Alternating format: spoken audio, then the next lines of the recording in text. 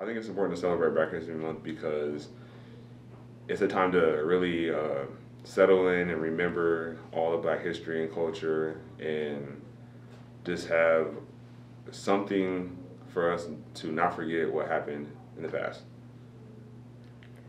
Um, just like what he said, like how strong we are and like how they did us in the past.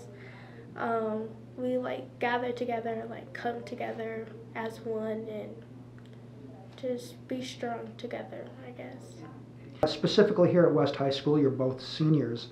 What do you do to try to mentor the younger students here? I would say we just go as far as if we see somebody in the hallway, just to say hi or talk to them, or if maybe somebody's just sitting by themselves or something like that, go up to them, speak to them,